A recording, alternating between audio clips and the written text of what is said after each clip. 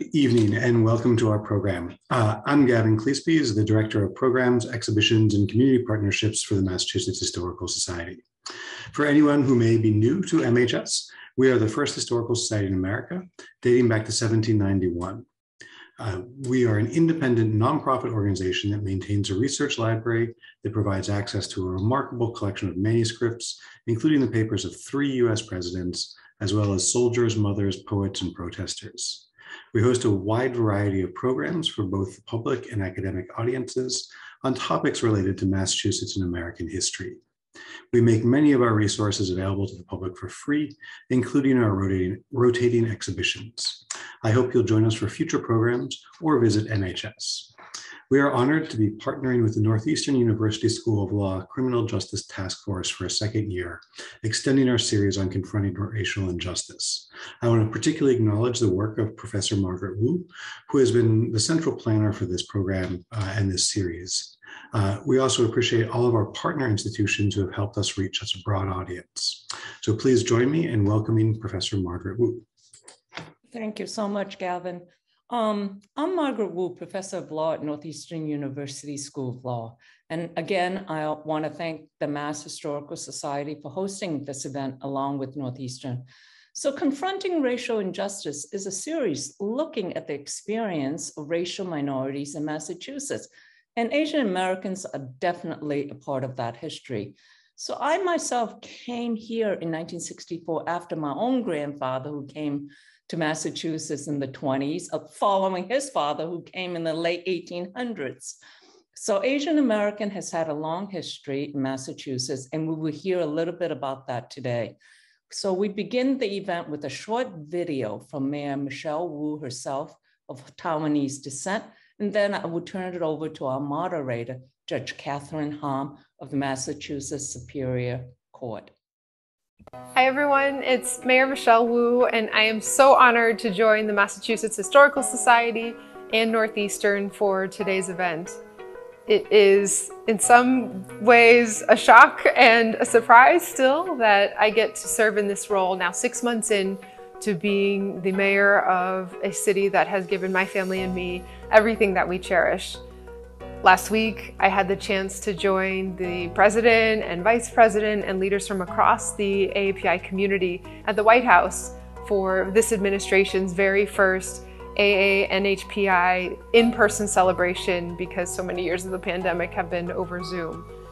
And I remember standing there in the Rose Garden, seeing Vice President Kamala Harris speaking from the podium with the official United States seal right on it, and thinking my parents, when they came to this country 40 years ago, never would have been able to imagine that sight.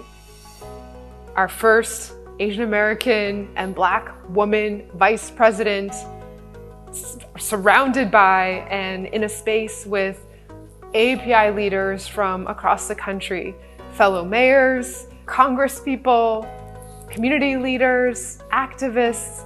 It was truly remarkable to have that experience and to reflect on, in some ways, how striking of a journey this has been for me and my family. Growing up, I was the oldest daughter to immigrant parents. My mom and dad had come from Taiwan to the United States shortly before I was born in the mid-1980s, and they had nothing in their pockets, didn't speak English. My dad was a scientist. My mom worked at first at the Chinatown Library and then became a homemaker and stayed at home as she became a mom, and my 3 siblings and I were born. I remember my mom learned English primarily by watching Oprah, and so we had lots of good advice growing up. I would get the Mandarin version of whatever Oprah had said earlier that day. And the instructions were clear. In an immigrant family, to especially the oldest daughter, my job was to work hard and keep my head down. The intention was I would maybe be a doctor or a lawyer if I could make it, an engineer, a scientist, at least make some money, stay out of trouble, and then raise my own family and hope that I could create even more opportunity for them. Never in a million years would my family or I or any of my friends all the way up through college have imagined that I would be the one to end up in politics.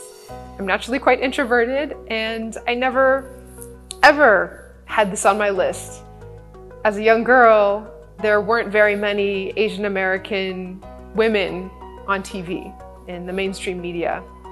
Michelle Kwan was probably the most famous person, and so I would have adults saying to me all the time when I was little, "Hey, do you want to become a figure skater when you grow up?" And people encouraging me to somehow dream to be an Olympic figure skater, never once mentioning government or politics or anything. And that shows the power of representation, not only in the young people who could see themselves reflected or represented, but in the adults around them and what pathways we are holding open to the young people that we're nurturing. So this has really in some ways been one unexpected situation after another led me to this point. As I was graduating from college, my mom was diagnosed with very serious mental illness, and I stepped into the role of being her caregiver and raising my two sisters. All of a sudden, the very carefully constructed bubble that my family had had protecting us from politics and government so we could just keep our heads down and work hard, that burst when I needed to become legal guardian for my sisters and learn how to navigate a very complex bureaucracy in the public schools, or in opening a small family business and having to jump through all the hoops just to do something to keep us going and to help our community thrive and prosper. Or, in some ways especially, navigating what felt like, at times, a very broken system when it comes to healthcare, particularly mental health care. Some of the moments that I carry deeply with me now, when I think about why I'm in this work and what motivates me to keep going and to keep fighting, are those moments with my mom when I saw just how much our systems aren't designed for people who look like my family or might speak another language, and that the resources might be there, the healthcare might exist, the providers might be there, but then if the systems end up being dehumanizing and perpetuating injustices or discrimination or fear, then in fact you feel like that stigma only grew. And so time after time, whenever my family has gone through challenges, I try to fight through, but then also understand how we could make a larger change. It took me a long time to be able to talk to anyone, even my closest friends, about my mom's mental illness, and that sense of shame and stigma was very deep culturally and in the ways that my family had grown up and were raised. That stigma, I now know, is very much a barrier to how residents of color, multilingual families, and residents across our city access the services we work so hard to provide and support and fund.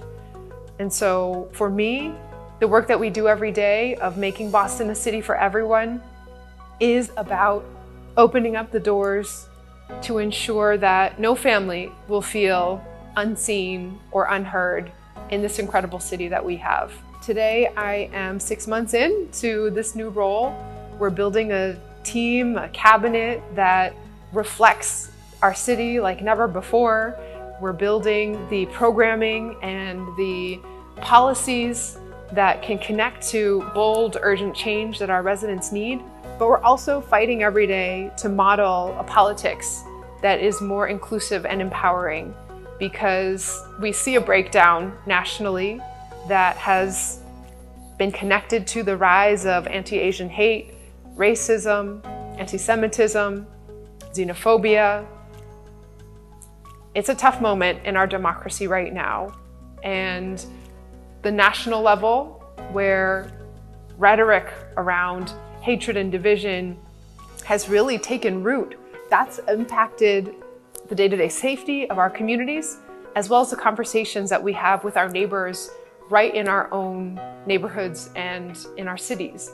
And so in Boston, our goal is to create the spaces where we can build back that trust, to earn back the collaboration and partnership with residents to do big things like deliver a Boston Green New Deal, deliver the school system our kids deserve, deliver housing that is affordable for all of our residents, a transportation system that is reliable, jobs that reflect the new economy.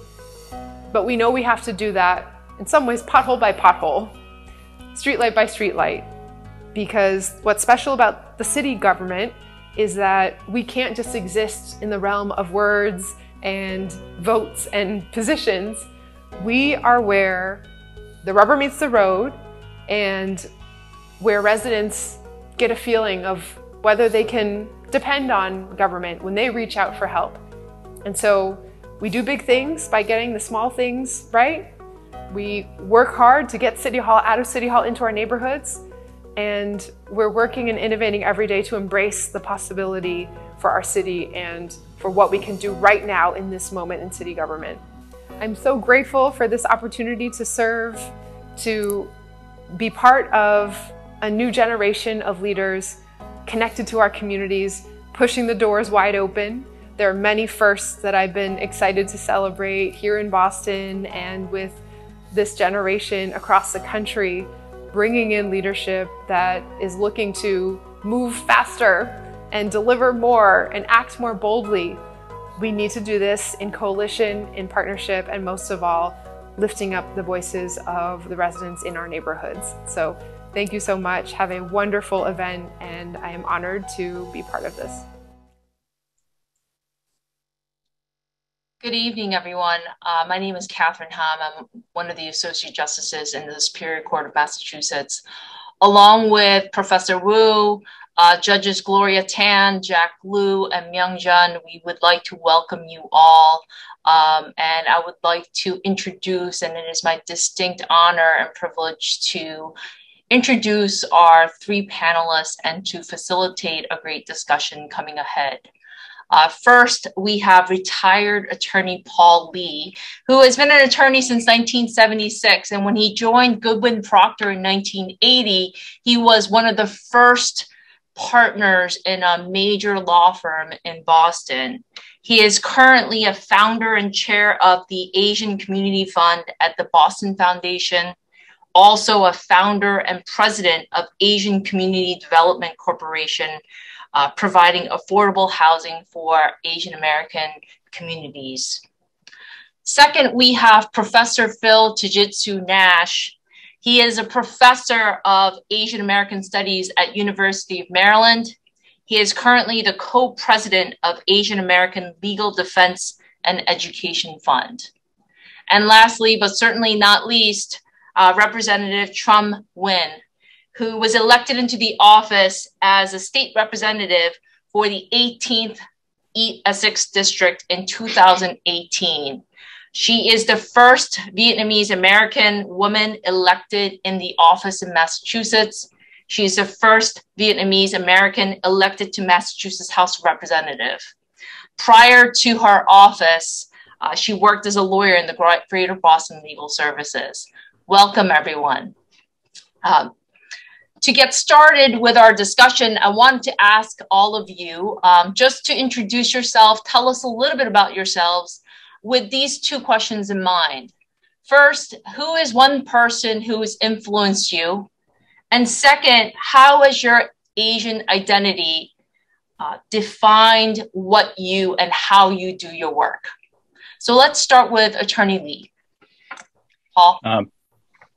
Thank you, Judge Ham. Yeah, so in the early part of my career, everywhere I went, I was really one of the few Asians, few people of color. And so I noticed that difference. And I also noticed pretty quickly that I had to work harder, maybe twice as hard, and achieve twice as much to be noticed. So that was something that I always carried with me. But also, because I was different, I think that it made me more sensitive to recognizing differences and seeing differences in other people. And for example, in problem solving, I'm much more comfortable with non-traditional approaches than the cookie cutter things that you see from the mainstream folks that I worked with. So so in a way, being Asian was a disadvantage and an advantage. And the person who influenced me the most was a young partner at Goodwin Procter, African-American partner named Richard Soden. At the time I joined the firm, there were 100 lawyers. We were the only 2 lawyers of color at that time.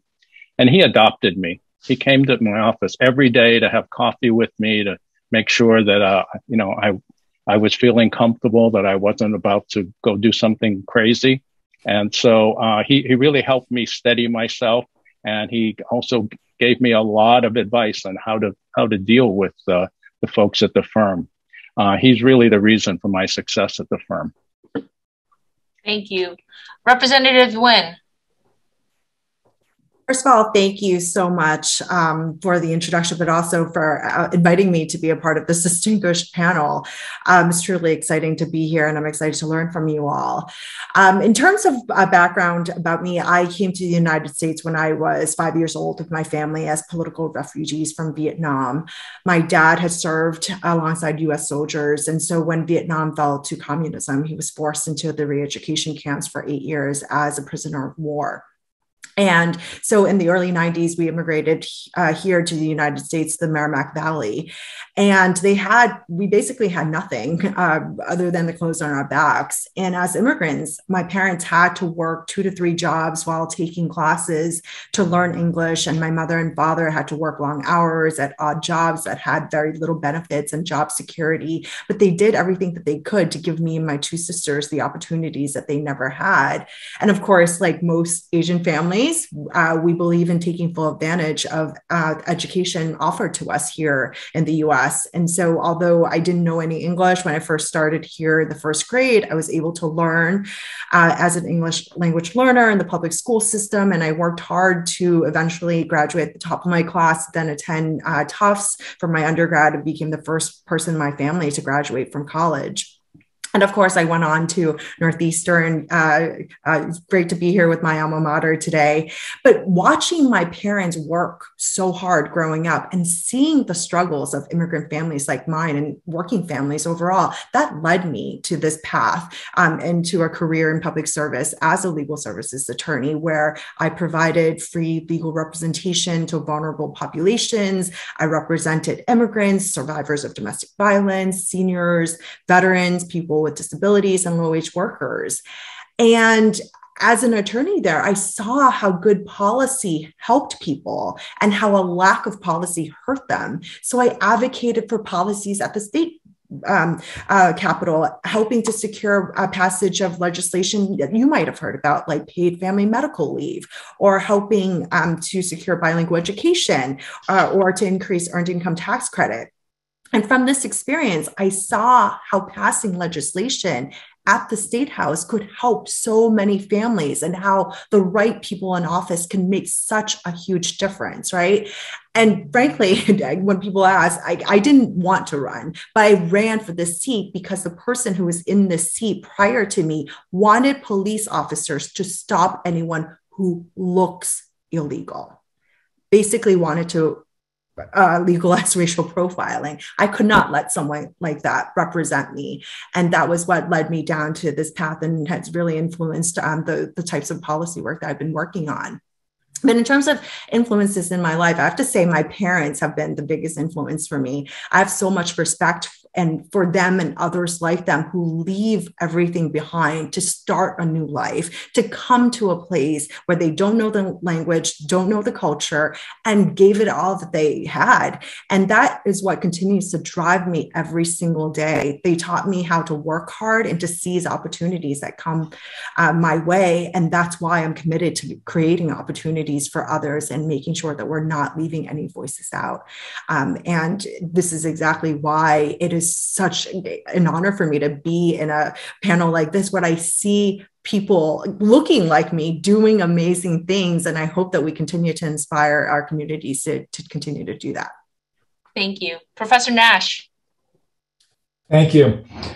First of all, let me say it's a great honor to be here. I've respected Northeastern Law School for so many years, having taught in another public interest law school. And of course, Professor Wu is doing such great work. And as a 13th generation Massachusetts person, although I'm currently living in the land of Piscataway, also known as Washington, D.C., I am descended from the Mayflower, going back 13 generations on my dad's side. Of course, when I was 8 years old, I was in a class in New Jersey, and teacher said, "Who here is descended from the Mayflower?" And I raised my hand, and everybody said, "No, you're not," because they looked at my eyes and they, "How could this guy?" Because I am also a third generation Japanese American. So I think being multiracial has made me very aware of intersections, made me much more inclusive, made me always try to find ways to bring people in. Some people are trying to draw lines to keep people out. I draw circles, try to bring them in. And that's really been the way my life has progressed. As far as person who had the biggest impact, I would have to say my Japanese American grandmother, Ritsu Tajitsu. When I was a college student, she invited me over to her apartment for dinner, and she left a picture on the coffee table, and it was a picture of her and my family in the Japanese American internment camps during World War II. And of course, being a dutiful grandson, I didn't say anything because being a immigrant grandma, she wouldn't have answered. She just wanted me to get that message by looking at that picture. So I went home and talked to my mom, found out about the camps, got very involved in the redress movement. And the only thanks I ever got from my grandmother years later, we were watching TV just before she died, and we heard about Japanese Americans making progress with their redress. And she reached under the table and squeezed my hand. And that was the big thank you from Grandma. So she launched me into the Japanese American redress movement and encouraged me to go to law school. And that's it. 40 years later, here I am. Thank you, Professor Nash.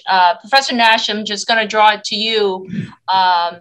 We have the benefit of your knowledge. And if you could give us the Cliff Note version and a brief history of violence and discrimination against Asian American communities in our country and why we should care about that history. Well, I tell my students, even in a 15-week semester, you have to leave the situation and continuing to learn. There's no way we could cover it all in 5 minutes, 10 minutes, 5 hours. But broadly speaking, Asian Americans have a history that is just like a lot of other groups. We've had successes, we've had barriers, and struggles to overcome those barriers. And as I look at it, most of what we do in these type of presentations is look at the ice skaters that you mentioned, look at the Nobel Prize winning physics people. There's so many Asian Americans who have achieved, even people like Representative Nguyen's parents. They are heroes to me. These are people who've struggled hard to overcome. But there have been significant barriers throughout our history. And that's where, when you look at the Los Angeles massacre that happened in 1871, you look at the way that the Sikh Americans were chased out of Everett and Bellingham, Washington in 1903 and 1907. You look at the way that Japanese Americans were put in camps in 1941, 42, and kept there for 5 years. You look at the way the Filipino Americans were targeted in Watsonville, California in 1930. I could go on and talk about these dates, but just like with an exam, you memorize the dates, you spit them out, you get your exam grade, and you forget about them. But rather than that, I'm going to ask you to think about this framework: successes, barriers, and the barriers have been laws, they have been cases, statutes, individual actions, mob violence, all sorts of things on the national, state, and local levels. Right here in Boston and here in Massachusetts have been some horrific things. I know my co-panelists are going to talk about some of those. But the key thing for all of us is to remember that history is a verb. It's not a noun. We consciously move that Overton window of public policy possibilities. And 100 years ago, somebody had said, a woman is going to be mayor of Boston. A woman is going to be one heartbeat away from being president. They would have been laughed out of the room. Women didn't have political power, and we're going to talk about that more today. But the point is, someone moved that window of possibility, just the same way We've seen advantages for women. We as Asian Americans have seen a lot of those advantages. And again, we'll talk about that. Just one case is worth talking about. It's called Nguyen versus Hopkins. It's not a violence case. It's a discrimination case, but it looks at how laundry workers in San Francisco in the 1800s wanted to get a laundry. They couldn't because they had wooden laundries, and the statute said you must have a stone laundry, which made sense because San Francisco is a peninsula with a lot of wind. But they started seeing that white proprietors could get a license if they had a wooden structure. And they said, this is not fair. Lawyers call this equal protection. They took the cases to the Supreme Court of the United States. And today, they vindicated the rights not just of 1800 of Chinese American laundry owners from the 1800s, but of every person. Every case that talks about equal protection, whether you are an LGBT person, an immigrant, older person, woman, almost all of them have a brief mention of the Nguyen versus Hopkins case. So again, we've had barriers, we've had successes, and we have worked to overcome those barriers individually and as communities. And that is the history of Asian Americans. And I hope that you will go on and read more on your own and listen to my co-panelists as we talk about some of these things here in Massachusetts. Thank you, Professor Nash. Representative Nguyen, we've talked about and we have panelists representing voices of power in government, education, and law. We've talked about Michelle Kwan in every aspect. Why does representation matter? Great question. And we need to continue to talk about this. When I was first elected, I was the first Vietnamese American woman in the State House. And at the time, there were only two of us. I came in with Representative Robinson, who is the first Korean American to ever get elected. And so for me, it's representation is not simply a buzzword or the most recent trend in politics that people tend to tweet about, right? It matters because it provides communities with leaders who understand their communities and who face similar challenges as community members. And it matters because children and adults from our communities deserve to see leaders who look like them. And frankly, government works best when every single voice is represented, when people from different backgrounds can contribute to innovative solutions, and so that we can have more robust discussions about what could government be and how could government better serve the people. And representation matters because we need to see it to be it, right? 2 months ago, I was reading a story to children at a local elementary school here in Andover. After the story, there were two girls who hung back and they looked like they wanted to talk to me. So I came over and introduced myself. They were Asian American, and one of them was actually Vietnamese American. And she was just looking at me in awe. She had never seen anyone who looks like her in elected office before. And just last week, I spoke at Asia Night that was hosted by the Asian Student Association in North Andover, and they newly formed. This was their inaugural event, and they invited me to speak. And all of these young Asian American girls were literally lining up to take pictures with me. I've never felt like such a celebrity, but to them, it was just so wonderful and to see someone who looks like them. And this one young student, she has the same name as me. And she was like, wow, I just don't even know how to say it. They were just in utter shock. And that is exactly why representation matter. They see themselves in me, and they see potential in me, and they see a path forward. These girls hopefully will see themselves in leadership positions one day. And that's what I encourage people to do, is to build that pipeline, bring them in. And that's why we intentionally seek out interns from all different backgrounds so that they get that exposure in government. And the other reason why, when I was talking about innovative solutions and why it's so important to get people to work on the issue or who know and understand the issues, is so that they can work on the issues. For instance, I have a hate crimes bill right now not only because we saw a rise in anti-hate and violence, but we saw a rise in hate crimes overall against the LGBTQ community, against communities of color, against people with disabilities. And I filed this bill so that we can hold perpetrators accountable, so that we can make sure that people know that we understand the issue and that we're not going to be silenced any longer, and that we would not tolerate hate and violence any longer. And that's the power of representation. And I truly hope that we will build on that political power over time. Thank you very much. Attorney Lee, Paul, not to out how old you are, but you've been living in Boston for a very long time. And have you seen improvement in representation of voices of power? Have you seen improvement? And what have they been in your own eyes, in you living in Boston? That's a great question. When I was growing up in Chinatown, in Boston, and this was in the 1950s, it was an immigrant community. The general feeling was that we had to keep our heads down, mind our own business, not stand out.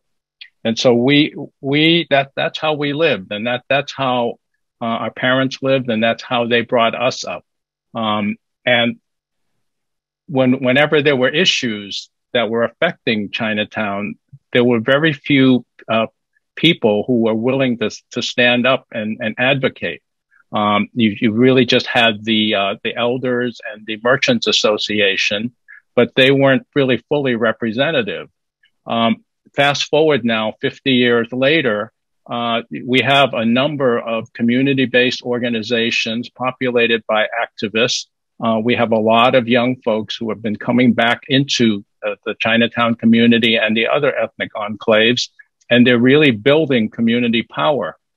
An example of this is up in Lowell, where I guess now 28% of the population in Lowell is Asian American. And it started with a small group of Cambodian refugees. Over a span of 20 or 30 years, they came together. They supported each other. Their organization is called the Mutual Assistance Association. And now they're in a situation where they have two Cambodian American representatives in the House who are colleagues of Representative Nguyen. They have 3 city councilors, and they have the mayor. They have a lot of power in that city now, whereas 30 years ago they came in as immigrants and really had nobody advocating for them. So I think we're kind of seeing that with a lot of Asian communities now. And it really is this power of representation.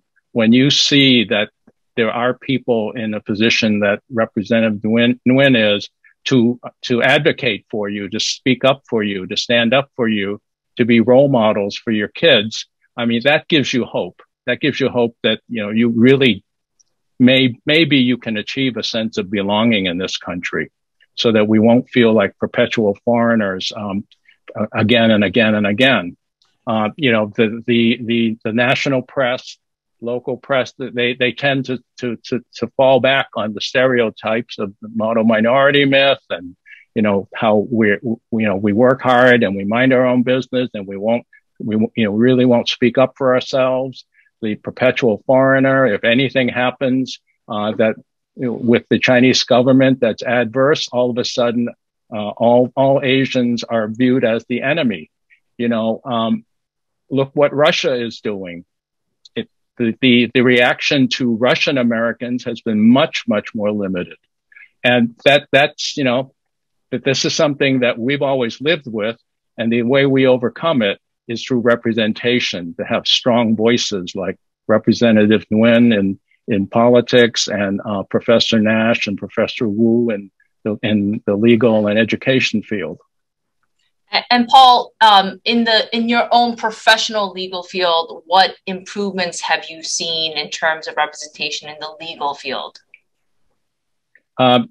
There has been quite a bit of improvement. When I went to law school in the 1970s, there were 3 Asians in my class of 150. In the whole school of 500, there were 10. Now I think it's more like 15, 20% or even more. And that means more Asian American lawyers are entering the profession.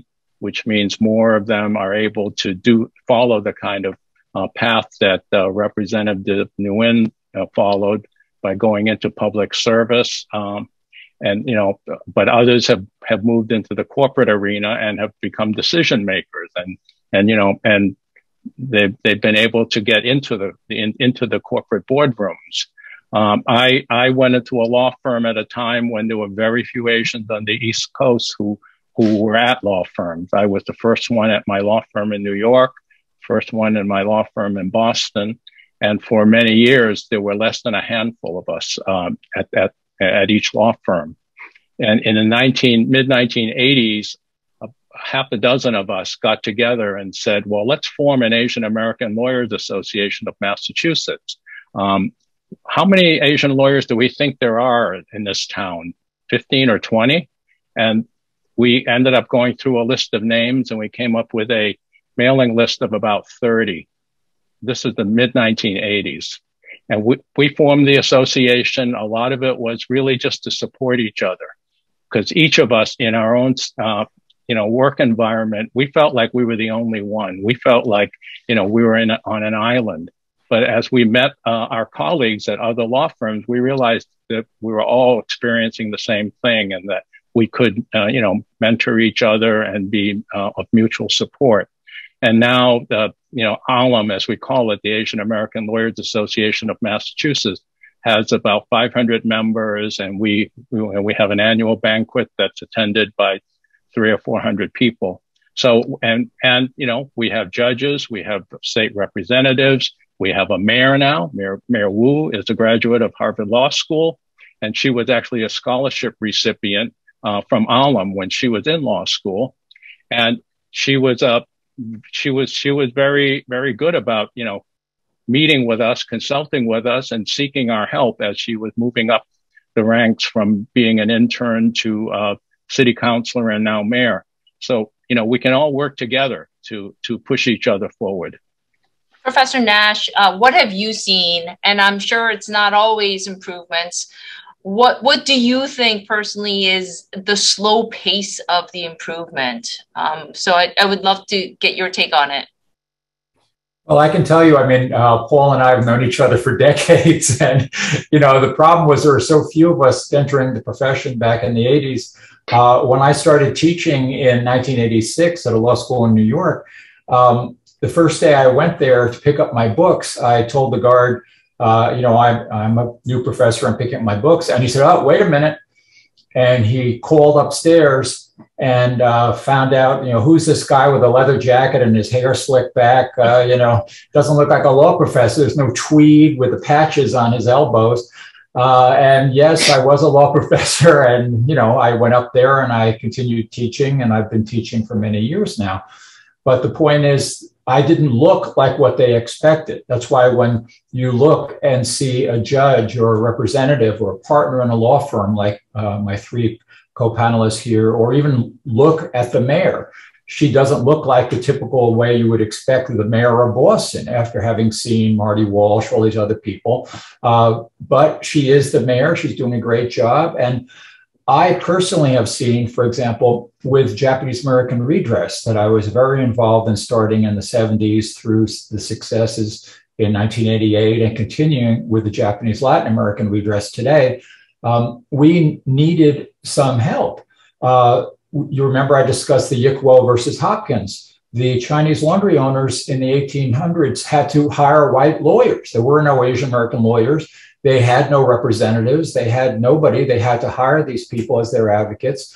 But when we did the redress movement, we had Asian Americans who had been elected from Hawaii. There had been a very strong labor movement that sided with some Japanese Americans who had fought during World War II. They came back.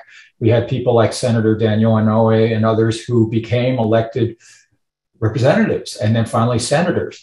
So that became our center when we wanted to go to Congress to find out how to file the bill for Japanese American redress. And we had Norman Mineta, we had Robert Matsui, we had people who were elected from the mainland. And that's how I learned how to do lobbying. I was one of the first paid lobbyists of Asian American ancestry. And I was working for the Washington Coalition on Redress, representing people up in Washington State who wanted to have a voice there. And I didn't know anything. I had to learn as I was going. And I, in turn, have taught a lot of people. I helped to found the Asian American Action Fund, which is a group that has helped a lot of people become candidates. I became a journalist and helped a lot of people of all political backgrounds, Republicans, Democrats, everyone. I want Asian Americans to get to that table, and then we can talk about our policy differences. In fact, one of my heroes is Shirley Chisholm, one of the first Black women who was elected. And she said, if nobody's going to give you a seat, you bring a card table. You bring a folding chair to the table. And I always thought that was excellent. And I like to bring Representative Patsy Mink into the room also. She's somebody we need to study, who was a representative from Hawaii who didn't just fight for Asian Americans. She was very active on Title IX. In fact, this bill that helped a lot of our Asian American women and all women to become active in sports, that's because of her advocacy. So again, getting back to my analogy from before, where when you push and vindicate your rights, it doesn't help you and your family, people who look like you, it helps everybody. So I'll stop there. I've got more stories, but let's continue. Thank you. Representative Nguyen, how can we as individuals, whether we're Asians or not, how can we all who are the participants of this training and this program, how can we as individuals have power and voice for the Asian American community? Great question. And to follow up on Professor Nash's point about bringing a folding chair to the table, like the way we do that is to elect more API people into office, right? And I think that that's just so important. And actually, I was looking through the list of participants. I see a lot of my supporters on there as well. That's exactly what we need to be doing, is that we need to support each other, not only to get us into, most people pay attention to Congress and Senate, but it's all levels of government, from the local level to state level to the federal level, all levels, so that our voices can be heard. And it's really exciting to see the rise of Mayor Wu, as we saw, or Mayor Chow in Lowell, and other AAPI electeds. Like in the legislature right now, the House Asian Caucus, we are the largest caucus in terms of people of color, which is exciting. But many of us are leaving as well. And so how do we get people into office and support them so they would stay there? That's key as well. And thirdly, we need to, as I mentioned earlier, support interns. There are many, unfortunately, because of restrictions, we can't pay interns. What does that mean? How many people are we actually leaving out? People who can't afford free internships. How do we work together as a community to provide paid internships so that people, I know for myself, when I was growing up as a working class person, at the first in my family to really attend a university, I could not have afforded any of these unpaid internships, right? And so how do we be intentional about that? And how do we be there for one another? If you can't donate, door knock. If you can't door knock, make phone calls. If you can't make phone calls, help translate materials. There are just so many different ways to help candidates, to get them engaged, get them elected, so that they can then not only represent the Asian American community, but also all communities of color, immigrant communities, et cetera. And so I think that there is great momentum that we need to continue to build on, and we need to build on that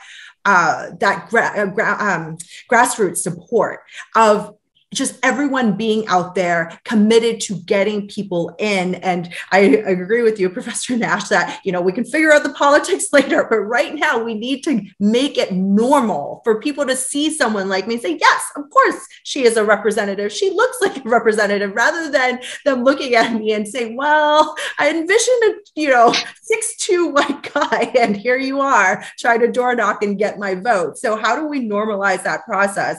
By increasing our numbers, and that's what we need to be intentional about doing. I'd like to jump in and yes, of course. And second what Representative Nguyen it said. But the Asian Community Fund, what we're trying to do is to unite the entire Asian community, all of the different ethnicities, and we're trying to build the power and strength of the Asian American community. we did a webinar last December, and you can find it on our website, tbf.org/ACF. The recording is available. And the whole point of that webinar was that there has been a tremendous rise in the population of Asian Americans in Massachusetts and Greater Boston and Massachusetts. There are a lot of towns now that have more than 15% Asian Americans as their residents. And a number of the big ones we all know about: Quincy, Malden, Lexington, Lowell. They're either at 30% or more. So 30% of the population of the city or town is Asian American. Then you have to ask the question, okay, do we have representation on the town councils, the city councils, the school committees?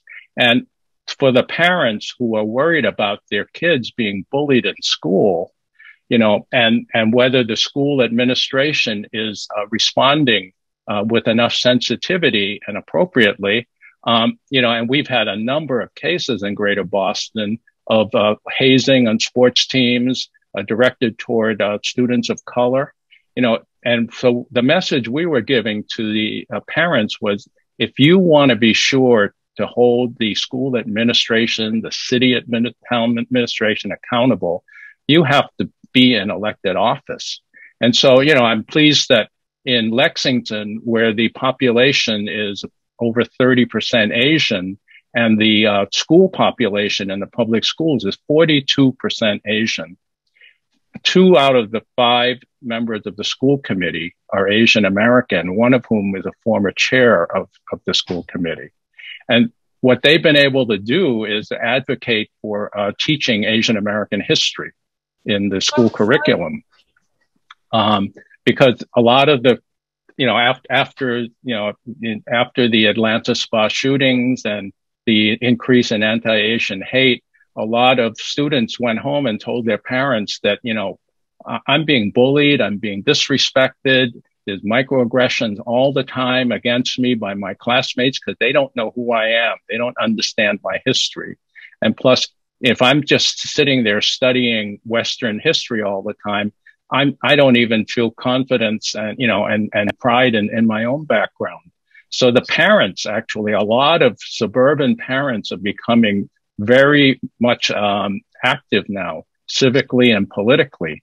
And so, when Representative Nguyen talks about door knocking and getting active, there's a lot of grassroots activity. I think the next step is to find, more of those folks who are willing to actually, put themselves out there and run for office and be part of government. Thank you. I actually have a lot more prepared questions, but we have a very good question asked by the participants. So I'm going to jump right into that.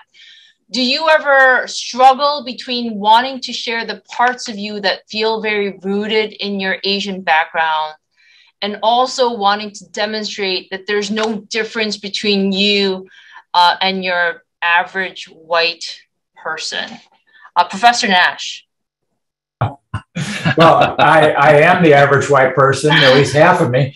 But it's a false dichotomy. It's a false dichotomy. I am a whole person. I am wholly American. I speak many languages, and I work down in Brazil with Asian Brazilians. I go down there and work with people from Amazonia. I don't define myself in any one way. I mean, Walt Whitman said, I contain multitudes. And that's the way I see myself. I happen to be Asian American, but I am not fighting for Asian American rights. I'm fighting for human rights. I want everyone to have the same rights and privileges that I have. And so when I take my class to Annapolis, Maryland, to advocate on behalf of marriage equality, one of my students said, excuse me, this class is about Asian Americans. Why are we helping gay people? And I said, well, first of all, there are Asian American gay people. And second of all, if I don't fight for the rights of other people, then why would they come and protect my rights? We have to defend the rights of all people. So I think we have to get out of this mindset that an Asian American is X, or these are the things, I want to be able to look at Representative Nguyen and say, yeah, she's a representative, not, oh my God, she's the first, we need to get beyond that. I remember when I started as a law professor, there were so few of us, we all knew each other. And now there's a giant listserv of Asian American law professors with hundreds of people on it. I don't know a lot of these people. And that's fabulous. When I first was a lawyer, I knew who Paul was, even though he was up in Boston. And, you know, now there are so many Asian American lawyers. You go to a NAPABA conference, a National Asian Pacific American Bar Association, I wouldn't know most of the people. And I think that's great. I don't want them to agree with me. I don't want to know everyone. I want to see so many of us in positions of power that we don't have an Asian American position on anything, that we are just like everyone else doing our thing, pushing for what we want and what our constituents want and trying to do the best we can. But hoping to represent all Asian Americans, I think that's a fool's errand. Representative Nguyen, have you had that struggle or that dichotomy of being proud of your heritage, but also wanting to blend in, and that dichotomy of it? I think I understand that question very well myself. I understand that very well. I don't think that there's an urge to blend in. I think that I agree with Professor Nash that it's about getting to a place where we don't need to blend in, that we're just one of them, right? But as we're getting there, I think that it's important for us to embrace it. As we were talking about representation earlier, my background makes me who I am. And I want to contribute my experiences, my history into whatever conversations we're currently having and show people how it would affect me and my family. And so that struggle is something that I just continue to do, because at the end of the day, you can't separate yourself from who you are. And so, you know, so many, you identify in so many different ways. And I think it's important for us to think about intersectionality and how we can find commonality with other people and how we can collaborate with them to build on whatever progress for all. And that's what I continue to remind myself. As you were saying that, I really was struggling with going back to, especially my first election, when I had my opponent purposely othering me, right? And how I had to overcome it, because I was running against a white man who has been in this office for 8 years. So he tried to paint me as, well, she's not from here. Well, no, I grew up in the Merrimack Valley at 5 years old. And she's out of touch with what we want. There are all these hidden messages in there, right? And so I went out of my way to show that I was a part of the community. And what we need to show is that the community is beautiful and diverse, and we are part of that community. We're not just the Asian member of the community, right? We are the community, and we need to continue to build on that. I love this question because I feel like I could talk about it forever, because it's something I struggle with so much every single day. So Paul, another great question that we had, and please keep them coming because I'm nixing all my questions. Another great question was, Representative Nguyen said a community and a collective, collaborative community. Another great question I had was, are there ways in some projects or collaborations where groups of different ethnicity and races can join together to voice mutual concern? Because I think historically, different races and different ethnicities have been pinned against one another. So I think this is a great question. That is a great question. And I think actually one of the I guess, positive consequences, if you can say that, of the anti-Asian hate that's happened and the Atlanta spa shootings is that it's made Asians of all ethnicities realize that we're being attacked because we're Asian, not because we're Vietnamese or Japanese or Chinese. And so that's broken down a lot of the barriers that have sort of historically existed in the Asian American community. Folks always worried about, well, if we come together as one ethnicity, Asian American, are we giving up our own identity as Chinese American? And I've never thought that. I mean, I know I'm Chinese, you know, and my parents, you know, taught me a lot of traditions that I want to hang on to. But I respect my Vietnamese colleagues and all the traditions they have. It's just that there are a lot of issues where we can work together, and we have to work together to be more powerful and to have a voice. And then in addition to that, I talked about how a lot of the suburban Asians have gotten a lot more active civically and politically. The other thing that I'm hearing from them, which is, I think, really, positive, is they're also saying we have to work with the other communities of color. Asians alone are not going to be able to beat back this wave of racism and hatred, that has been, so terrible for the Black community and the Latino community. We all have to come together. I think that the fear of white America is that, we're going to become a so-called majority minority country, where people of color outnumber the white folks. And this is the battle that's going on. But, among the communities of color, if we don't work together, we're not the majority. We have to work together to have the power and strength to overcome this deeply entrenched white dominant culture that we're living in. I want to actually uplift something that Paul mentioned earlier and about the CARE Coalition working for inclusive education. As you notice, in other states, there are some states who they just want to add Asian American history. But here, with the work that Paul and other community members are doing to build a more inclusive, racially and culturally inclusive education at the K-12 level, it's for all communities of color to make sure we understand the accomplishments and the contributions of all communities. And that's what we need to continue to build on in terms of even recovering from the pandemic. This is an opportunity for communities of color, immigrant communities, to work together to make sure that we're not left out of the conversation when it comes to resources, when it comes to funding, when it comes to all of these opportunities that we deserve as our various communities. We want to take a part in that pie, right? And so how do we build on that? How do we continue that collaboration and make sure that we all know that we are in it together? And I love that coalition building that Paul and others are doing to really emphasize that partnership that we need to make stronger. Professor Nash. Yeah, I just wanted to amplify what my co-panelists are saying.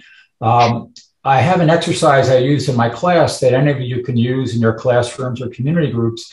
One student said, "This is the worst anti-Asian violence ever," in looking at the spa shootings and other things. And I said, well, hold on a second. And I had them split into 4 teams. And they went to the board and had 20 minutes to Google and do research. And they looked at the 18th, 19th, 20th, and 21st centuries. And at the end of 20 minutes of research, they said, oh my goodness, there has been anti-Asian violence throughout American history directed against us. And somebody said, yeah, we have the worst violence against us. I said, hold on, go back to the board. 6 groups. We're going to look at women, LGBT people, Black, Latino, Indigenous, and Asian American groups, 20 minutes. And at the end of that simple exercise, we had 6 lists. And I took a picture of it. It was so amazing. And just showing that this history of violence is endemic. The sad reality is the things we're seeing in Houston, things we're seeing in Buffalo, all over, these are the sad realities, and we have to confront them. And so what I have started doing as a teacher is to start making my students realize that we are swimming in an ocean of isms, and all of us are wet. I am racist, I am sexist, I am homophobic, and I'm working mightily to overcome that. And what I propose to my students is having a cultural competence toolkit.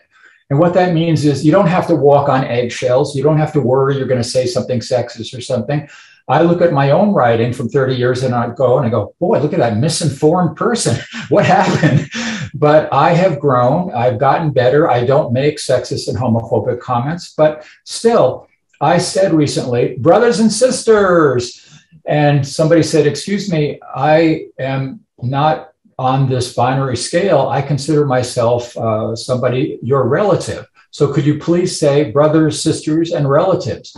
And so here am I teaching cultural competence, being schooled on this. And instead of saying, shut up, kid, I said, wow, I thank you for helping me to get better. I'll put that in my cultural competence toolkit, and it's an iterative toolkit, and it's going to keep growing until I die. And I'm going to pass it on to my students. And if we have that as a paradigm, having a micro kindness every day instead of some type of a microaggression, doing things to help other people, doing things to build a world where we're trying to deal with all of the problems that we're each facing in the African American, Latinx, LGBT, other communities. I think if we have that as a way of looking at the world, then we as Asian Americans can help to bring peace and justice to everyone in our country. So that is so powerful. That is just so powerful, Professor Nash. It is a lifelong learning. And, just when you think that you've mastered it, you're brought up short and you see that. But one thing I like about the lifelong learning is that it makes me want to connect with other people. Mm-hmm. It just feels so much better to be not just in my world, but to really expanding the world to try to connect with as many different types of people as possible and learn from them. And is that the solution in confronting the isms, to interact with as many people? Representative Nguyen, I'll ask you that question.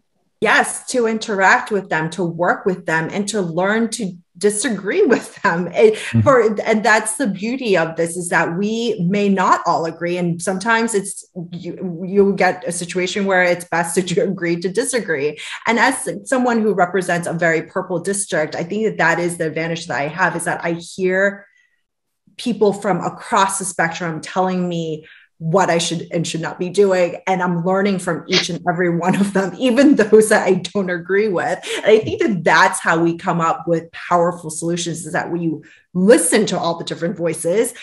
For instance, I mentioned earlier with my hate crimes bill, when I first filed it, the bill that I have right now looks so different because I had people telling me, you got it wrong. You need to fix this. And that is key to us finding these innovative solutions, because guess what? I am not an expert, and I don't think that my idea is the end all be all. It's an idea that we need to build on together. And that's why we need to think about intersectionality, about bringing people in, all people from all their different backgrounds, and then work towards a solution that could benefit all people. So I want to be mindful of the time and leave with this last question from our participant, which I think is a poignant question. I guess with all the precariousness of the communities of color space, especially currently now, how do you personally find the strength when tragedies like these happen?